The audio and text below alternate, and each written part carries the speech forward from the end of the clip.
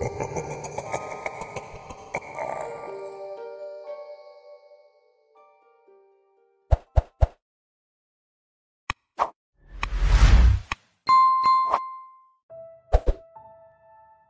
didn't know what to make of it at first.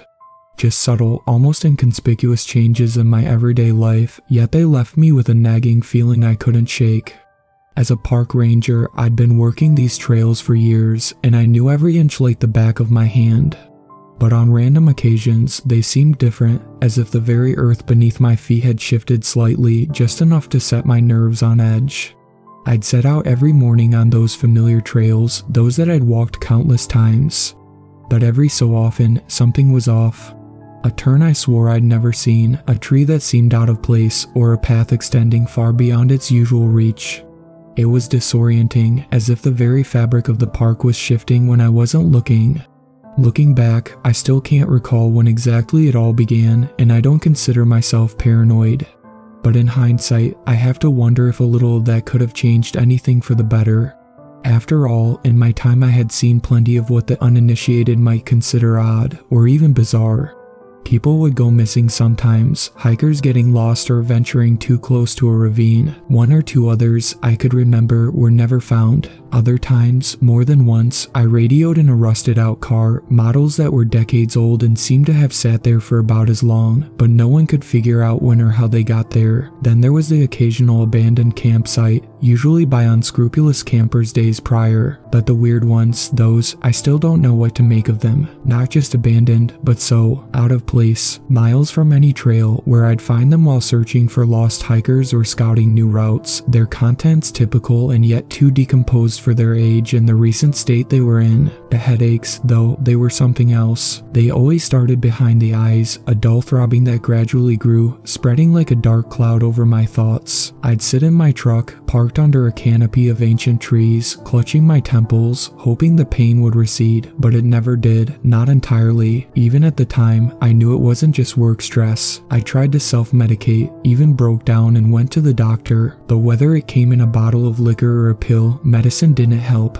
The episodes were no less frequent or more predictable, and as hard as I tried to keep it together day to day, people began to notice. "Hey Jim, you don't look so good. You alright?" My friend and fellow ranger, Eric, asked, a look of concern growing as he scanned me up and down. "Yeah, fine," I sighed. "Just a headache." "You sure? You don't have to come with me today," he said. "I'm not even sure what I'm looking for up there anyway, but they were last seen in the area a few days ago when they ran into those kayakers we interviewed, so I'm just going to make a pass and see if there's anything to it. But right now, we can't even locate the car they came with. Mary, over at the lodge, told me they'd checked out already. Could be they just left without telling anyone their plans." "Nah," I groaned, rising to my feet. The lady who called it in, someone's mother, she sounded pretty distraught. She swore they were supposed to be back home by yesterday morning at the latest. "I'll be fine. Suit yourself," Eric replied. "There's some aspirin in the truck if you need it. I want to be back before dark. No sense wandering around out there when we can't see anything without the mag lights." I nodded, willing myself to the door with whatever coffee I had left in my system. The drive up the mountain wasn't long, but I wasn't in a state to handle the meandering little road that slithered up its side in a way that would make you forget it was even paved. By the time I climbed out and looked around, I had a fair bit of nausea to add to the throbbing pain in my head. "Alright," Eric announced, spreading a well-worn map of the park over the hood of the truck as if it were a canvas. He began tracing his finger back and forth through foot trails that crawled out like spider veins from the main road where we'd stopped. The kayakers said they ran into our missing hikers somewhere along the trail here. Far as they could tell, they weren't in any distress, and they were headed this way. If they were coming in this direction, shouldn't their car have been somewhere nearby? I interjected, "All these trails near the river converge in a few places between here and there." "Could be," said Eric, "unless they made it to the car and went somewhere else. I'm going to head northeast toward the river and then follow it to the bridge along the main road.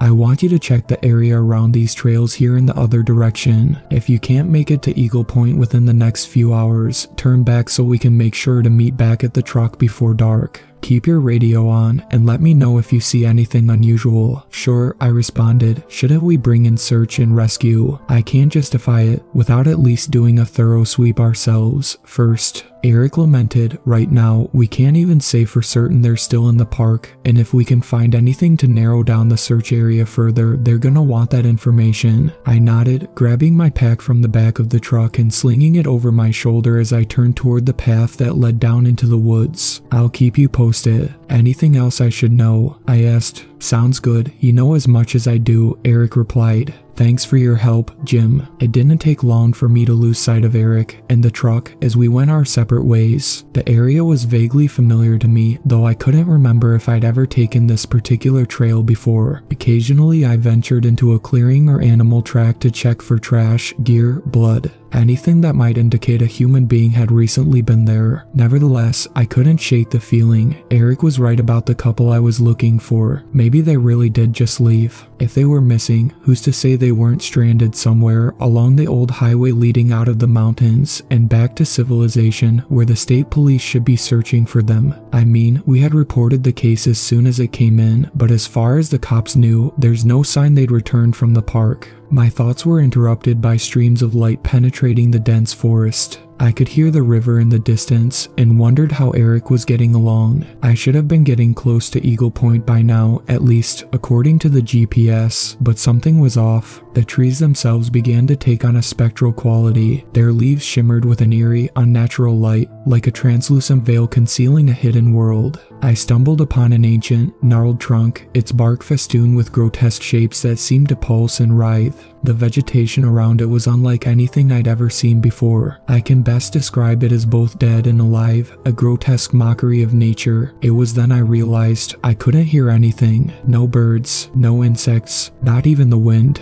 The silence was so heavy it felt suffocating. My head was pounding ruthlessly, and I regretted not bringing the painkillers from the truck. As I took a swig of water and steadied myself against the monstrosity, I looked behind me toward the trail and stopped in my tracks. The uncanny, ethereal landscape seemed to stretch for miles in all directions. Even in the state I was, I knew I couldn't have gone that far from the trail. I checked the GPS again, and sure enough, it indicated I was more or less where I expected to be. Still, I couldn't recognize any of the ground I had just traversed. Apart from turning around and walking back the way I came from, I couldn't tell which way the trail could be. I sighed in pain and bewilderment, reaching for my radio. I gritted my teeth and pressed the button on the side, not just because my head was killing me by now, but because I could hardly believe I'd made such a rookie mistake. "Eric, it's Jim. Come in, static." "Eric, it's Jim. I'm somewhere close to Eagle Point off trail, and I think I need help. Do you copy, static?" A flash of anger and helplessness took hold of me as I thought of Eric reminding me to keep my radio on. There was no way we had time to get out of range, at least not on foot, even if I wasn't where I thought I was. I called again and got nothing. Though it didn't seem to be getting dark yet, I knew I needed to start now if I wanted to get back before then. Relying on the GPS, I retraced my steps, but the closer it indicated I was getting to the trail, the less I recognized my surroundings. The ground felt strange beneath my feet as I walked, like it was absorbing the sounds of my footsteps. The unsettling dread of this place was unlike anything I'd ever felt before. It wasn't just the barrenness, the absence of wildlife, or the oppressive stillness. I'd gotten turned around and lost in the past for brief periods while hiking alone, but that had only happened when I was much further off trail than I was supposed to be now. None of this made any sense. It was as if this patch of land existed in a reality of its own, governed by its own rules, unknown and malevolent.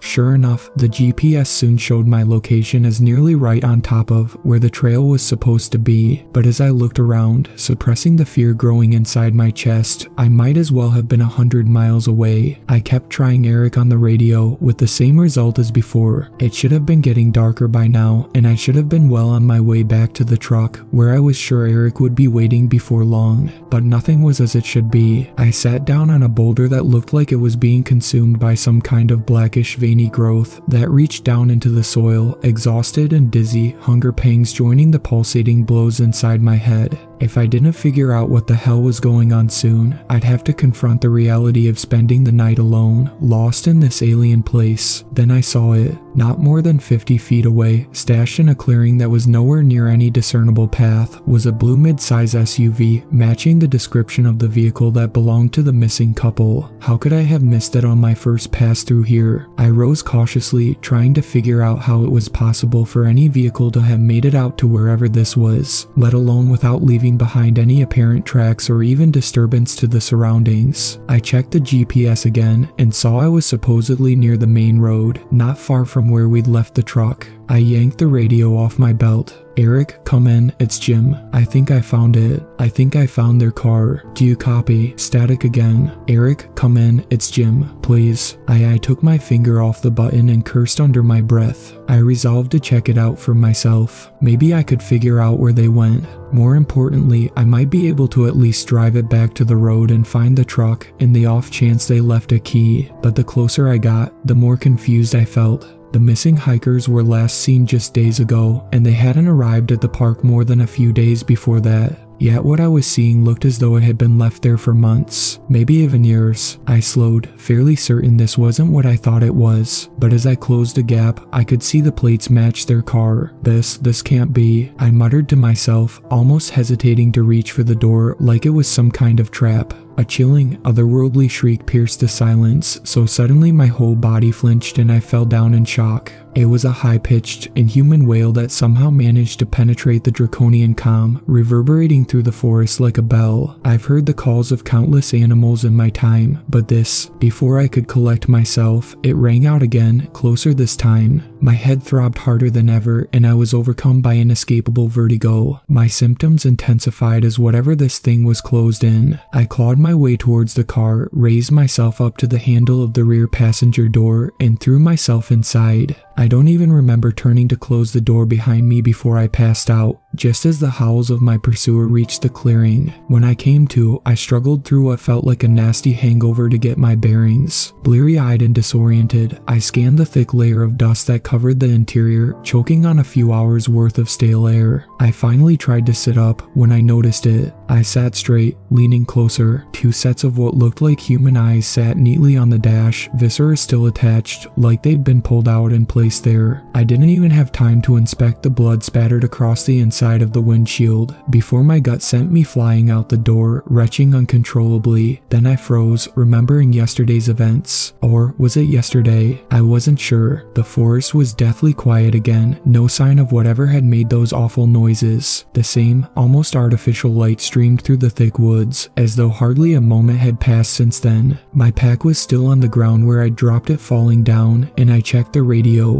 I tried every channel I could, looking for Eric or, well, anyone at that point. But all I found was that the battery was low. That how I had grabbed the radio off the charger back at the station before I came up here. How long had I been out for? The battery should have lasted for weeks, if not months. I regained my composure and checked for keys. My heart leapt as I heard them jingle in the ignition, but immediately sank when I turned it over. Apart from the keys themselves, I didn't hear a sound. The car was dead. I'd have to walk out of here, wherever here was. I tried the GPS again and did my best to follow where I thought the main road should have been, but it wasn't. I saved the location of the car and hoped I'd be able to bring back law enforcement to collect the evidence of what could only be a crime scene. Little did I know that was nothing compared to what lay in store. I trudged on, racked by hunger and with a dwindling supply of water. I hadn't packed any food since the plan was to be back same day. According to the GPS, I was supposed to be well within familiar territory by now, not too far from the station, but everything around me was no more familiar than if I'd been dropped on an undiscovered continent. Fluorescent mold-carpeted patches of the earth, like blood spatter under a black light. Everything around looked to be in a state of death and decay, yet alive and pulsing with a synchrony that made me wonder if it was just my head or the earth itself. No matter how far I walked, I never saw or heard a single living thing nor any sign of a trail or pathway. I made a beeline for the station, but never seemed to get any closer. All the while, there was that growing sense, gnawing at the edges of my consciousness, that someone or something was watching me. Strange marks and patterns were etched, no, burned, into the trees, symbols symbols that defied all understanding, yet alluded to hidden meaning. I tried to focus. I had to keep going, somehow. Something terrible had happened to those hikers. In one way or another, I had to get splat. I staggered and lost my balance on something slippery and wet as a viscous mass hit me in the head from above, toppling me to the ground. Dazed, I raised my hand to my face and gagged, seeing the foul mucus that now coated it in a thick layer. More of the same ran down my face and back, and I struggled to wipe it from my eyes. I reached out to steady myself against a tree so I could stand. Or rather, what I thought was a tree, what should have been rough bark of some variety, instead had a fleshy texture that gave way under my grasp. I jumped up, startled, when a cacophony of groans seemed to emanate from it in a crescendo. I pulled my hand away to see deep red rivulets mixed in with the mystery goo. Reeling back instinctively, I saw where it was all coming from. This tree was more like a profane amalgamation of what looked like human body parts, twisted and smashed together into something like a tree. Arms, legs, torsos, even heads with mouths agape that were likely the source of the haunting sounds. The disgusting mass seemed to recoil in kind, sending even more of the mucus oozing off its branches and down the trunk I had just leaned on. I stumbled over a small square object that slapped wet against the mossy fleshy surface of the ground and contrasted with its fluorescence. A wallet. I bent to pick it up and could just make out the name on the ID inside. It belonged to one of the missing hikers. I choked down bile as the implications sent my stomach heaving all over again. In my state of shock, only one thought kept running through my mind. I've got to get out of here. Hoisting my pack higher towards my shoulders, I grasped the straps and started running. I didn't know where to or how long I could keep it up, but everything I was seeing, what I could process of it anyway, told me I had to. Miscellaneous belongings were scattered all around. Backpacks, sleeping bags, tents, old cameras, trash, food, even a steering wheel and a tire, all in various stages of decay, littered my path as I ducked and dodged unimaginable horrors, like the tree that wasn't a tree, pools of blood-red liquid, creeping, writhing viscera, bushes of blinking eyes, and shrubs composed of what appeared to be antlers, fur, and rotting meat greeted me at every turn. The pain in my chest grew harder to ignore with each step, and my pounding head sapped any strength I might have had. My pack grew heavier and I slowed. I eventually collapsed to the ground in surrender as the load slid off, thudding on the ground behind me. The forest floor felt warm and inviting against my face as it sunk in like a pillow. The cadence of its haphazardly fluorescent covering seemed to hold my body in place as I willed it to move. The harder I tried, the faster my strength seemed to drain from me in waves of drowsy oblivion. The relief I felt when my headache began to subside was so sublime, I almost gave in for sheer gratitude in that moment. But then I heard it, that same horrible, shrill roar jolted me to my senses, familiarity triggering my adrenaline. A second, closer this time, sent me sprawling to my hands and knees. I clawed desperately at the ground, too skittish to take my chances with my surroundings again. By the time the third rang out and picked up its cadence, I made it to my feet, running as fast as I could. I didn't stop to think about my pack or the fact I was fleeing my only source of supplies. I didn't think about my burning legs or even the throbbing ache that returned to my head as I sucked in ragged breaths. I just ran for my life. I fled that god-awful noise with everything I had left in me, and yet it seemed to grow closer and closer, just like the first time I heard it. There was nowhere to turn, no path or car or anything I dare try to hide in. Fear forced me forward, hopping over and around monstrosities that barely registered at this point. Just when the howls reached their deafening zenith, and the eyes I could swear were boring into the back of my skull told me it's over, I turned to look at my pursuer. Maybe it was a reflex I could no longer stifle. Perhaps I instinctively turned to fight when I thought I was going to die. Crash. Before I had a chance to find out, I found myself tumbling head over heels as blinding light spun into green grass over and over in my field of view. I landed flat on my back, knocking the wind out of myself as I stared up at the most beautiful blue sky I'd ever seen. I lay there, stunned, afraid to move, afraid to think. The eerie, grim silence was replaced by birds singing from the tree line. The wind gently swept through the green grass at the bottom of the hill where I'd ended up somehow, where insects chirped and hummed. I rolled to my side, searching frantically for whatever had been chasing me. I looked all around, but just like the last time, whatever it was had suddenly vanished as quickly as it had appeared. With the immediate threat apparently gone, my body rudely reminded me of its condition. I hurt everywhere, and something was wrong with my skin, besides minor cuts and bruises. It was different. dried, almost leathery, cracked, and looser in places it shouldn't be. I felt more than exhausted, drained. Though my usual headache had dulled for the most part, I still struggled to get to my feet. When I'd steadied myself enough to notice the ranger station in the distance, I couldn't have jumped for joy if I'd wanted to. All I could do was start walking, slowly, painfully, but determined to get to safety at last. I looked behind me where I'd crash landed from, but it might as well have been the moon. From where I stood, there was no sign of anything like what I'd just gone through for what seemed like at least a day or so. Were it not for the intensity of my hunger and thirst, or the dried goop still stuck to my tattered uniform, I could have doubted it myself. All I knew for certain was that I could see the ranger station up ahead, but hope turned to rage when I saw Eric's truck parked out front. He had left me there. What else could it mean? To think he didn't even bother to stay and look for me. That had to be the reason I didn't find the truck or any sign of him when I came back. But why hadn't he answered me on the radio? Was this some kind of sick joke? I threw open the door to see Eric, sat at his desk, mouth ajar, and color draining from his face. What the— oh my god, Jim, is that you? How in the— where? Eric stammered, visibly shaking as he stood from his chair. He met me across the floor, tentatively, like he wasn't too sure whether I was a ghost. I wound up to punch him square in the mouth, but only succeeded in knocking myself off balance as my useless body crashed again in a heap. He awkwardly clutched my arms to arrest my collapse, hoisting me into the chair behind me. All right.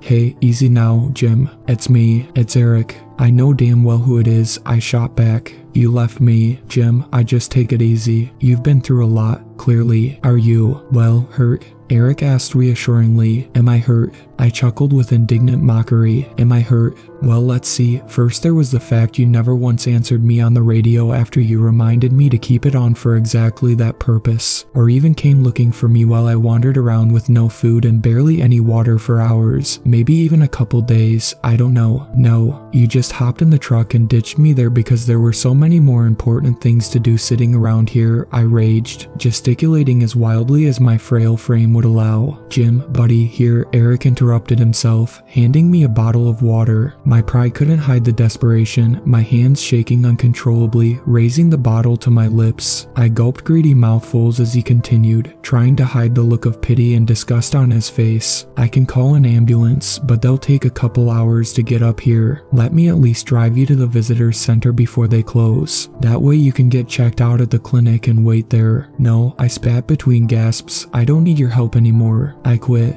And I'm suing you and this whole damn place. You left me there to die. Now Jim, just calm down. Please, really? Eric pleaded, handing me some jerky and trail mix from the cabinet. When you didn't come back before dark, I called it in and set off searching for you myself. For hours, we had people up there scouring the woods. All the other rangers, Jack, Holly, Barb, everyone, search and rescue, even some volunteers. We scoured the woods for days and even nights. Honestly, do you really think I would just abandon you like that? Yeah, right, I retorted, though food and water had settled my anger considerably. There's no way in hell you did all that before I walked back here on my own. Lying just makes it worse. Jim, Eric protested. I'm not saying I don't believe you, but are you sure you're remembering right? I scoffed. Don't try to turn this around on me, you crazy bastard. It's too late. I survived. I'm back. Jim, Eric said again, you've been missing for 3 weeks. A little over, actually. That's impossible, I shouted, and tried to raise myself from the chair, some strength finally returning. But Eric cut me off. My friend, Eric said, how long have we known each other? How many years? Do you really think I would do all this to you? For what?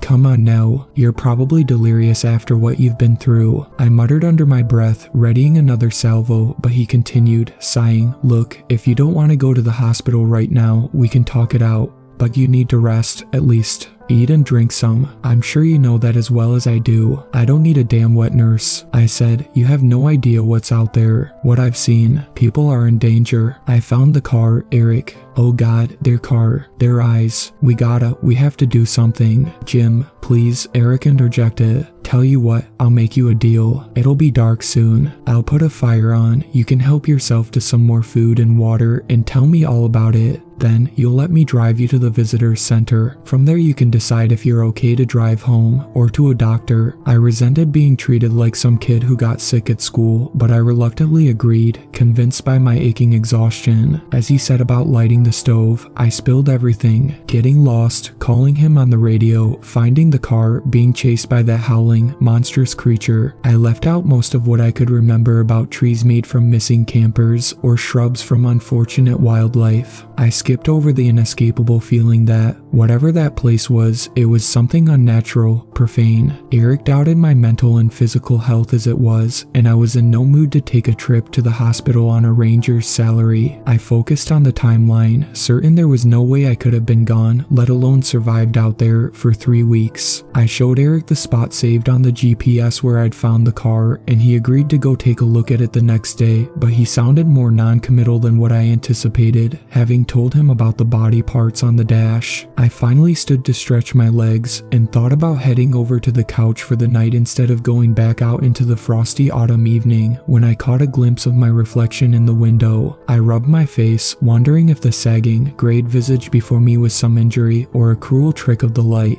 "Hey, where you going?" Eric asked, surprised to see me hurrying to the washroom. "Wait a minute, Jim," he called after me as I reached the mirror. An involuntary cry of terror and disbelief escaped me. My face, my body, all of me looked so much older. Middle-aged as I was used to seeing a few new grays or the occasional wrinkle appear overnight. But this was different. I looked like I'd spent a decade or more out there since I'd last seen myself. Patches of fine, gray wisps tumbled down to my shoulders, and a scraggly beard of the same hue covered my face. My eyes sagged and the skin around my chin and neck hung loosely from my skull. I just stood there, rubbing, tugging and scratching at this stranger in the mirror, muttering incoherently. "I'm sorry, Jim, I'm so sorry," Eric said, standing in the doorway. "This wasn't supposed to happen. I didn't know. I swear to you I didn't know." Thank you to my superfans, Sweet Black Swan, Tacy, and Brooklyn. I really appreciate you guys supporting my channel, and I look forward to making more content for everyone.